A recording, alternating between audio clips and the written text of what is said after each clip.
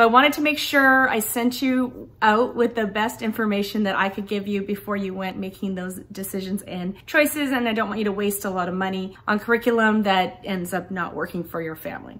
This is going to be 8 things to consider before you go shopping for your curriculum, before you purchase your curriculum.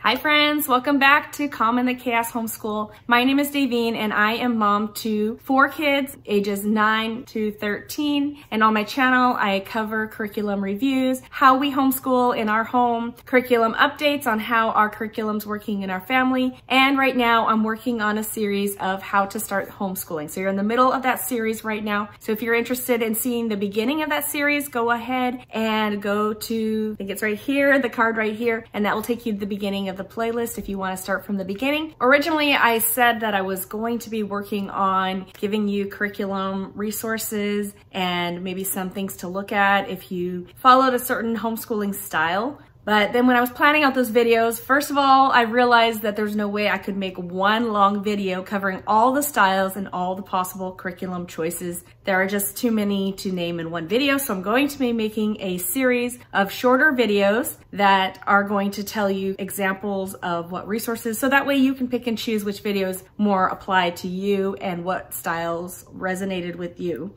And I didn't want to be irresponsible and give you all those resources before I gave you a few tips and a few things that I have learned in the past little while, and I'm sure other homeschoolers have learned in their curriculum choices and pickings. Just a few tips before you go in and start purchasing your curriculum. That being said, there's no way to correctly pick all your curriculum. You will make mistakes. That's just part of the learning and growing process. And I think that even homeschoolers who have been homeschooling for a really long time still make choices that don't exactly fit their family or their child, and they just don't work. So it's not like you're failing if you pick some things that don't work for your family. It's very normal, but I think that it probably happens less and less as you homeschool longer and longer. So I just wanted to give you 8 things to consider before you go purchasing your curriculum. And I'm gonna have a bonus tip at the very end, so stick around if that's something you're interested in seeing.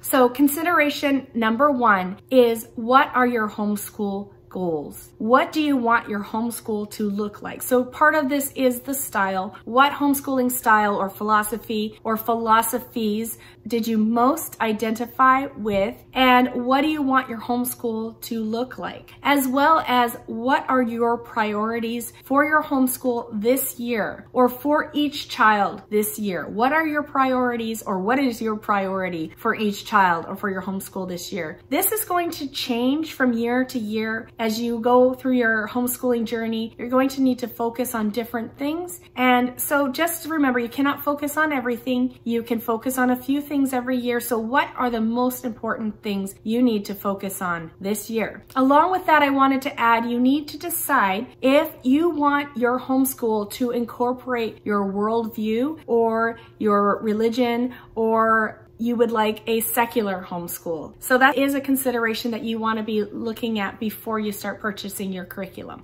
A lot of curriculums do have a Christian worldview, so I'll be sharing both types of curriculum in my upcoming videos, but on my channel I don't necessarily use one or the other, but we are a Christian homeschool, and I absolutely love that I can incorporate my worldview into our day-to-day life, into our everyday conversations, into our homeschool. So that's one thing that you need to think about before you get started. Are you wanting to involve your beliefs and your worldview into your homeschool, or is that something you want to keep separate? So the second thing to consider when you're making curriculum choices is your child. You need to know your child. So a lot of people talk about figuring out what kind of learning style their children are. So the 3 kinds are visual, auditory, and kinesthetic. So visual learners learn more from seeing, from reading for themselves, from posters, from diagrams, things like that. Auditory learners like to hear it. So maybe they love to listen to audiobooks. Maybe they love to listen to you read. They love that audio no input, that is how they learn best. And then kinesthetic learners have to touch and move and jump, and they're just very active learners. And when they can incorporate their whole body, that's when they learn best. And many people and children are a combination of those. It's maybe more of a spectrum as far as where each child goes. And it doesn't hurt to incorporate all those things into your homeschool, especially when you have multiple children, but that's something to consider. The other things to consider about your children are, what are their strengths? What are things that you can work on and develop and improve in their strengths? What are their weaknesses? Where do they need to grow? Where are the gaps that need to be filled? What are their passions? How can you incorporate their passions into your homeschool and their interests? So those are all things you want to think about for each child and then for your family when you're considering homeschool curriculum. Consideration number 3, this is one that you cannot forget. What is your teaching style? You need to take yourself into consideration. You are the teacher, so you need to get curriculum that you will actually implement.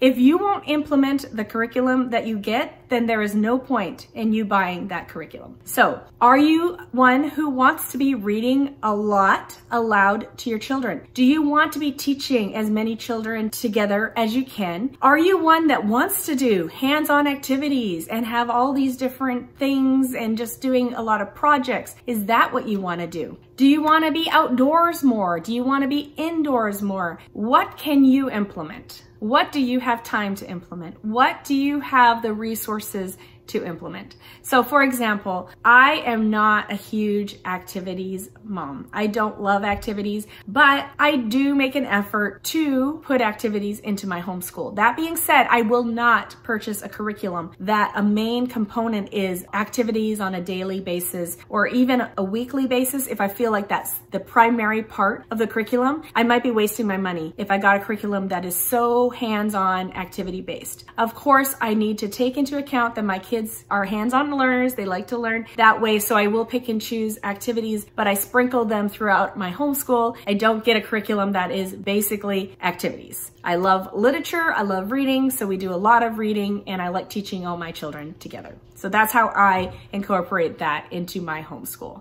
So the fourth consideration is your budget versus your time. If you have a large budget, you might be able to purchase curriculum that doesn't take as much time to put all the pieces together. You can purchase the science kits that come with all the pieces. You can purchase curriculum that is more done for you. You can purchase just more complete curriculums in general. The more you pay, the more complete curriculums you will get. That being said, if you have a smaller budget, you can also teach and homeschool. Please don't hear me that you can't homeschool if you don't have a big budget. But if you have a smaller budget, you may have to spend a little more time putting things together. For example, if you want to go with a unit study approach, you could do that with very little, very low budget if you have a library card. So you can go to the library and get a bunch of books. You can choose the book as your spine. You can put the pieces together to make activities, have a notebook, have a pencil, have your kids do research, and you really don't need to purchase a large curriculum in order to do that. But it might take a little more time in your planning. So you kind of have to balance those things out. Often, if you have a higher budget, you might not have to do as much planning or searching out that free curriculum. And there is a lot of free or very low cost curriculum out there, but you might have to spend a little more time seeking it out, printing it off, adapting it for your children. So there's this balance there. What's your budget? And then balance that with your time. How much time do you have to develop the curriculum that you would like for your children? So the fifth consideration that you need to take into account is your schedule or when you want to homeschool. Do you want to homeschool year round? Do you want to homeschool according to a more traditional schedule? Do you want to homeschool Tuesday through Saturday because your husband is off on Mondays and Tuesdays? Do you only have 3 days or 2 days to homeschool your children and you need them to be relatively independent on the other days because maybe you have a part-time job or you're a single single parent who has to work, you need to take that into consideration. So when you are looking at curriculum, think about your life and where is homeschool going to fit into your life, and how much time on those days will you have to homeschool. So one thing that I tend to do a lot of is I end up purchasing more curriculum than I can fit into my life, my instructing times. I tend to buy more than I can fit into the boundaries that I've put on our formal education time. So that is something to keep in mind. You can only implement what you have the time to implement. So think about what you want your days to look like when you're going to be homeschooling, how many days you have to homeschool, and consider that when you're purchasing the curriculum. So a sixth consideration is your family phase of life. How old are your children? How many children do you have? Do you have babies and toddlers at this time? Think about how much can your kids do on their own, and how much are they going to need you one-on-one, and how much could you teach them as a group? Are there kids that you could group together and teach them all at the same time? And maybe you have some, but you'll have a toddler. So this comes into the scheduling too. Will you be able to teach your 4 children while your toddler's running around? Or do you need to reserve like nap time for that? So that's something to think about, your phase of life. As your phases of life change, your homeschool is going to change as well. So maybe you can think about which kids can be a little more independent, which kids are pretty much going to need you sitting next to them when they're doing their schoolwork, and then which kids might be not officially in school, but are going to be maybe throwing tiny wrenches into your homeschool day, and make plans for that. So that's something to think about when you're planning your homeschool curriculum. So a 7th thing to think about is, are you going to be the only teacher of your children this year? Or do you plan on joining a co-op? Or do you have a spouse who's also going to help, who could teach a few subjects? Do you have grandparents, aunts, and uncles who want to be involved in your homeschool and you want them to be involved? Do they have specific subjects that they could teach? When could they teach those things? So in considering all of those things, especially like if you're going to join a co-op, that is going to be some time that's taken out of your homeschool day at home, but also maybe they'll be taking some of the subjects that you may have thought you needed to teach off your plate as well. So you need to think about what kind of co-ops are we going to be a part of, and how is that going to affect our homeschooling schedule? How is that going to affect the curriculum that I need to purchase, and who will be teaching this curriculum, or who will be teaching these subjects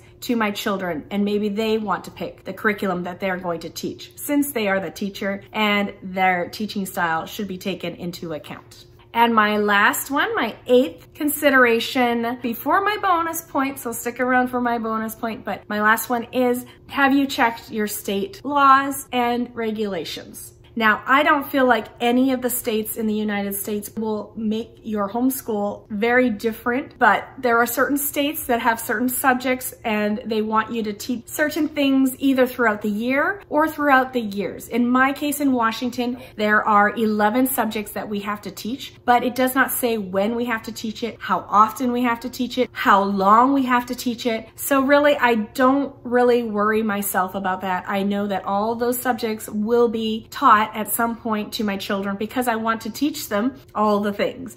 So I don't have to worry about that too much, but you might want to check your state regulations and see, oh, do I have to teach a state history course at some point? And when will I include that? Will I do this year or next year, or do I have to do it every year? And so that's something you want to consider before you go out making all your curriculum purchases. My final tip, my bonus tip, is purchase less than you think you'll need, especially if you're new. And I'm telling you this from my own experience, purchase less than you think you'll need. And when you're just starting homeschooling, it's okay to just start with the basics and get the basics going before you start adding all the extracurriculars.